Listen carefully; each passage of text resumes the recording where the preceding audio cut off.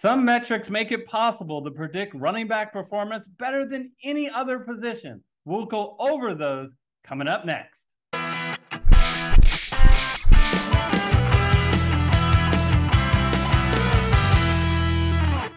Hello, everyone. I'm Eric Lay. And I'm Gary Kurtzman, and we are the Fantasy Football Consultants. We're recording a series of shows to allow the viewer to discern which are the key metrics when trying to pick player performance for DFS lineups for quarterbacks, running backs, wide receivers, and tight ends. Now, links to all of these shows are available in the show descriptions, and they can all be viewed on our YouTube channel. But Eric, this show is about running backs, and what do you say we just hop right to it? Let's run our way to running backs. Hello. And when we do our NFL DFS weekly show, we do something very specific. We always start with running backs. And one of the reasons is we believe that is a premium position because that's the position that returns its value more consistently than any other. So we are not afraid if we get the right running back of really paying up for that. Yeah, absolutely. So then the question becomes, how do we do that? What are the metrics that we should look at? It really is all about opportunities, statistical correlation. I am not going to bore the viewers with blah, blah, blah, fancy statistics, yada, yada. I just want to say this. Thank you. Yes, you're welcome. The number of opportunities is more statistically correlated to fantasy performance than any other metric, and it's not particularly close. Look, what do I mean when I say opportunities? Well, what I mean is the number of carries plus, don't forget, running backs often also catch passes, plus number of targets. Why would opportunities matter so much? I mean, just from a layperson standpoint, why are they so strong in quarterback? I think the best way that I can explain that is this. The yards per carry of elite running backs, believe it or not, are not much different than the yards per carry of that second tier or third tier running backs. They're really not. Once you make it to the NFL, newsflash, you're damn good. I get that there's a difference there, but statistically, it's just not that meaningful to project for performance. Because Eric, let's face it, right? The more opportunities you get, the more yards you're going to get, the more points you're going to score.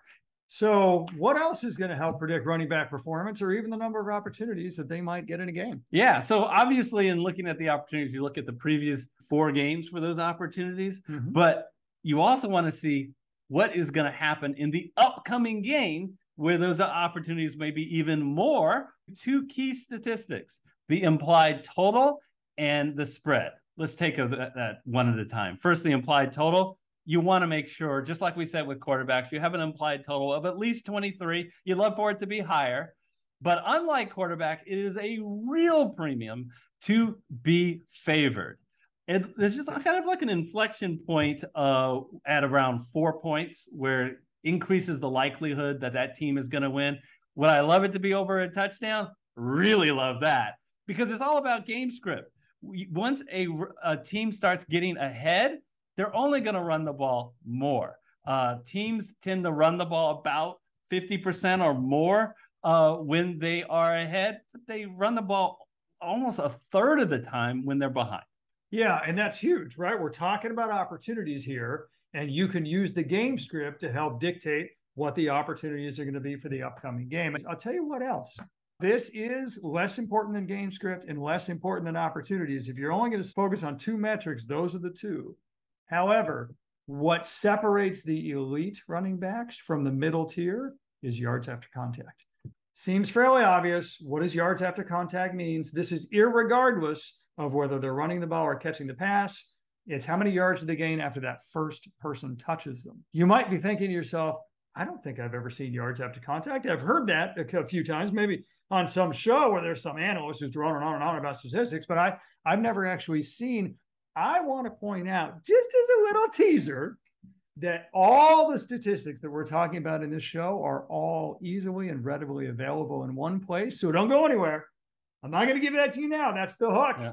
That's the teaser. But at the end of the show, I promise you, we will tell you where all of the stats are going to be, including the third most correlative stat, which is yards after contact. Yeah, Gary, I think it is very fitting that you really like the stats yards after contact, since you like to yak a whole lot about this.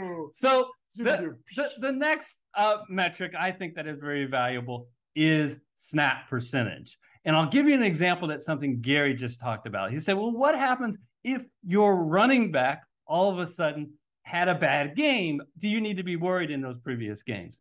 Well, if his snap percentage is still really high, as opposed to some of his load being taken away because of a situation of maybe coming to being a committee, or if something's changing where he's starting to lose a goal line presence, then that is something that's kind of a check. We do have snap percentage a little bit lower because by far it's not the most important. But unlike a tight end where I think snap percentage is almost useless, I think snap percentage could go a long way to determining what your role is on that team. Take Najee Harris, who's in on almost every snap, which immediately tells you on third down, he doesn't go out of the game. And guess what? He's not going out of the game in goal line. So it's an easy stat to kind of do a secondarily look to see if you're comfortable picking that player. Less than 30% of running back scoring is by touchdown. And that's right. That's on FanDuel. It's less than 25% on DraftKings where you get the PPR, so you get the full point for all the receptions. Given the relatively small percentage, okay, that's why they're not among the top 2 or even 3 most core of the metrics.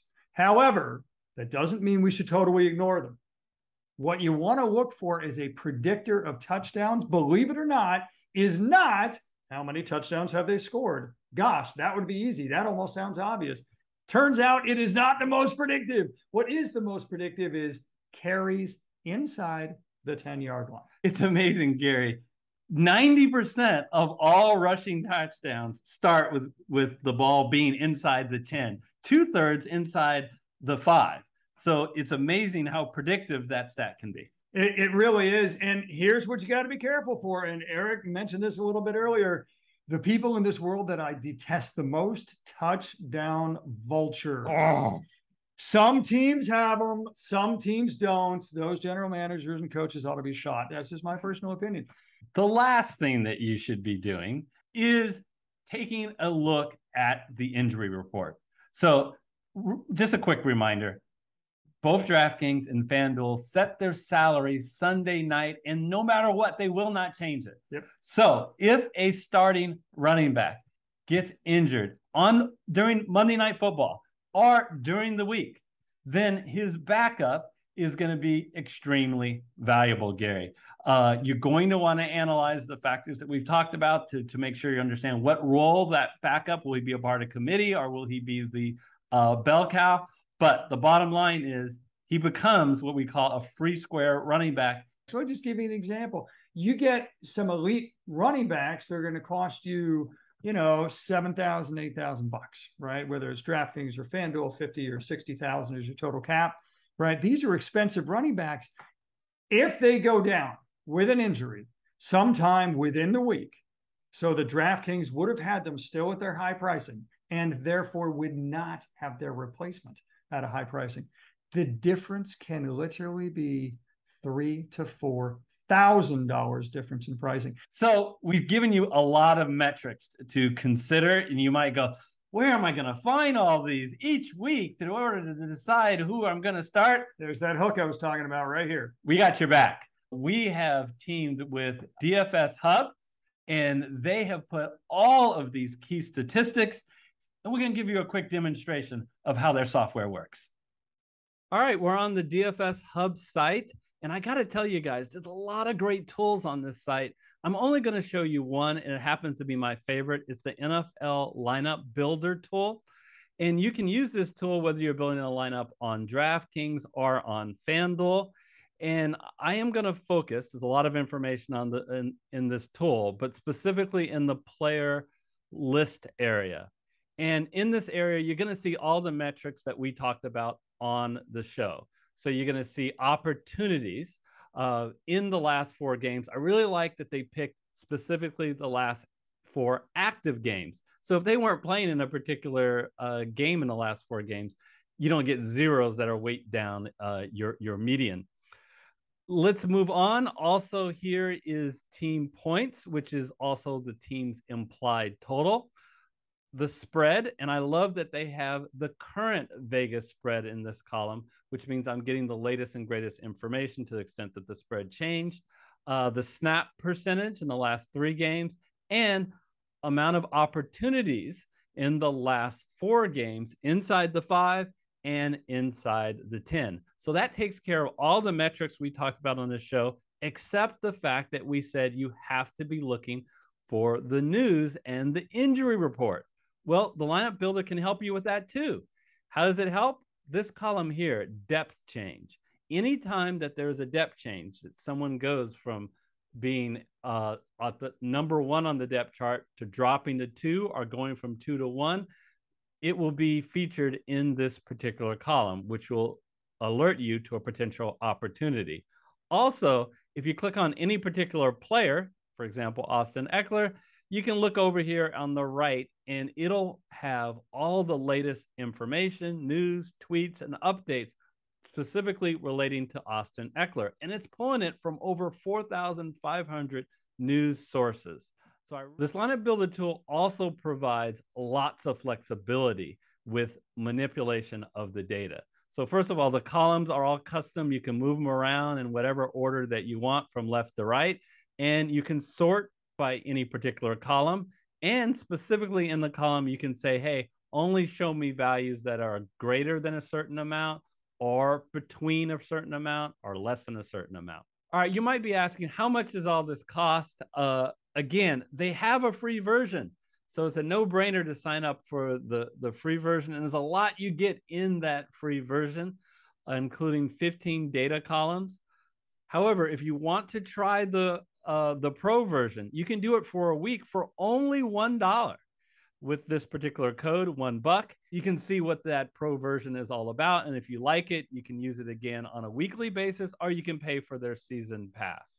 One thing you can do to support us here at FFC is please use our link, which is dfshub.com/AFF=687. We'll also include that link in the description section. All right, let's rejoin Gary back in the studio. In addition to this video here, Fantasy Football Consultants has a 9-class DFS Master Series, which is available on our YouTube channel, which covers very in-depth strategies, tips, tricks, and metrics to choose all of the different positions so that you can have a winning DFS lineup for cash games and for guaranteed prize pool. And I'd like to remind everyone, it is free. My favorite word. So I just want to thank everyone. If you made it this part of the video, please smash that like button. If you haven't yet, hit the red subscriber button. Thank you so much for joining us, and we'll see you next time. See you next time. Right now on your screen is a link to the NFL DFS Master Class series, and also the next show in our series of the key metrics. We'll take a look at wide receivers.